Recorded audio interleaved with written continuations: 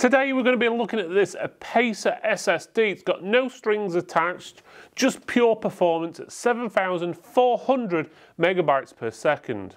On the front of the box it's got the manufacturer's name Apacer. It says it's an M.2 PCIe Gen4 x4 SSD. It's the AS2280Q4U. We have the 2 terabyte version, but they do have other sizes available.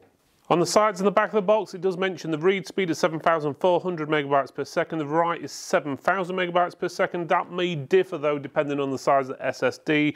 A lot of times, if you go for a smaller size, you will get slower speeds. It does also mention on the back that it does include a heatsink, which I'm surprised it doesn't mention that on the front or even show a picture of it, because that would be a selling point for me. On the inside of the box, you've got the plastic casing, what it comes in. You've got the SSD as well. You've got a thermal pad for the heatsink. You've got the top of the heatsink, and you've got the back plate for the heatsink as well. You've got 2 ways to run the SSD. You can go bare bones, so no heatsink at all. You usually do that if you A, haven't got enough room in the device to put heatsink on it, or it's already got a built-in heatsink like a lot of the motherboards do what are on the market, especially the high-end ones like a Z690 board and so forth. Now the other option is you put the heatsink on. That will fit in a PS5, and obviously any device you can actually fit the heatsink on. I would suggest you put it on because these things can get hot usually, and the extra cooling can actually help performance quite a bit, especially when it's in usage for long periods. So if you're going to go with the heatsink on this, assembly is very easy. Basics is you get the SSD in the back plate, you slide the SSD in the back plate. He says, there we go, you just slide it in like that. Just make sure there's enough room on the end for the connector to go into the port, and obviously also make sure there's enough room on the end here where the screw can go in, because if you push it too far, you're blocking the screw hole. So you just need to get the balance right. Okay, once you've done that, you get the main part of the heatsink, turn it upside down, then obviously peel off the paste pads. So you just do one side. Obviously make sure you peel the plastic off, because if you don't, you're going to have issues. And then when you've done that, the other side should, with ease-ish, peel off. So again, make sure you take off both pieces of plastic. Otherwise, this is going to do absolutely nothing. Once you've done that, you've basically make sure you know which orientation the drive's going to be. So if it's going to go on your motherboard that way up, or it's going to connect up that way. Obviously, it really depends on the motherboard.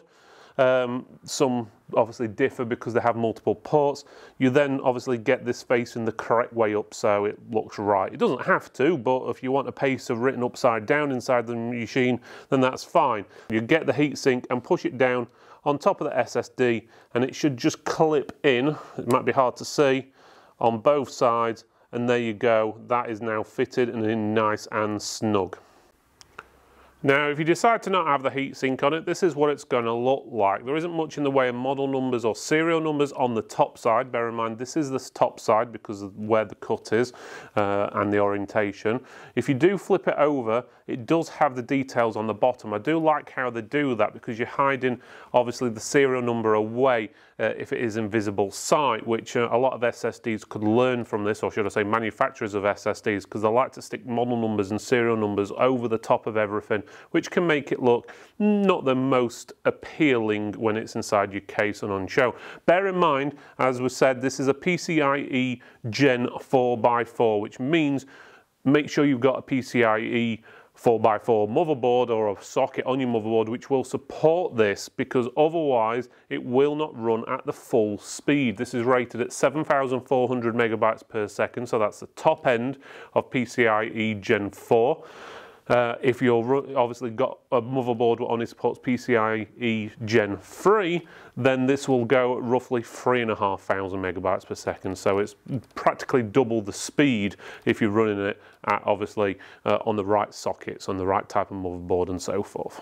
So we've got the SSD installed in this machine. We're using this one to do basically a stress test on it, to test it to make sure there's no problems. We do a quick test first and then a full test. This is on a quick test at the moment, but basically the drive is there if you can see it. If you can't, you'll see it on the B-roll. It's a bit of a pain because obviously it's black on a black motherboard. This test PC, we're running a Z690 motherboard. It's an NZXT motherboard.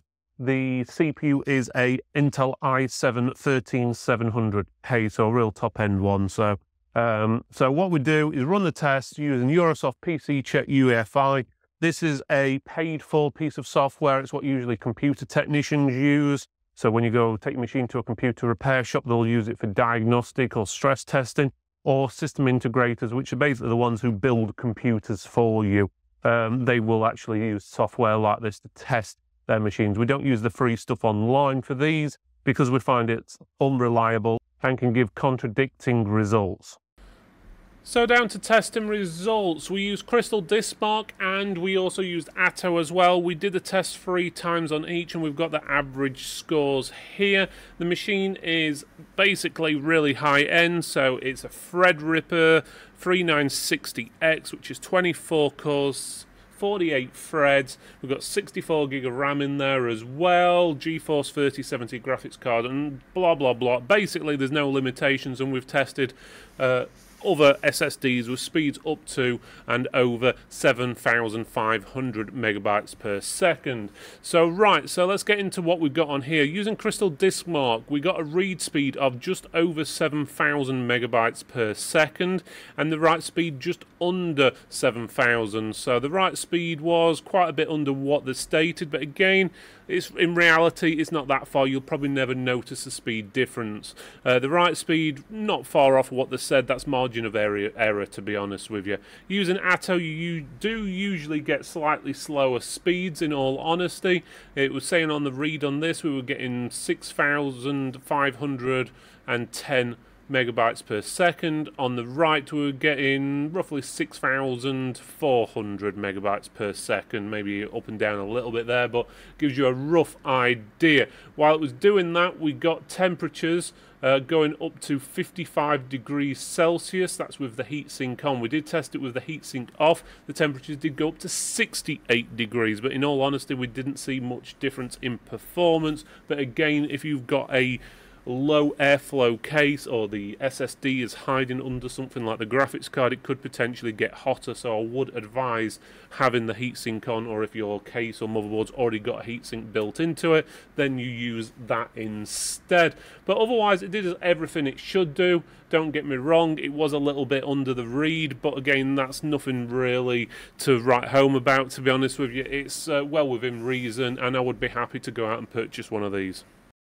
I hope you enjoyed this video, and no, I did. Why not check out one of our other videos by clicking this box up here, or this one just down here. Otherwise, you can give us a thumbs up, like, subscribe, comment below, let us know what you think, and we'll see you next time.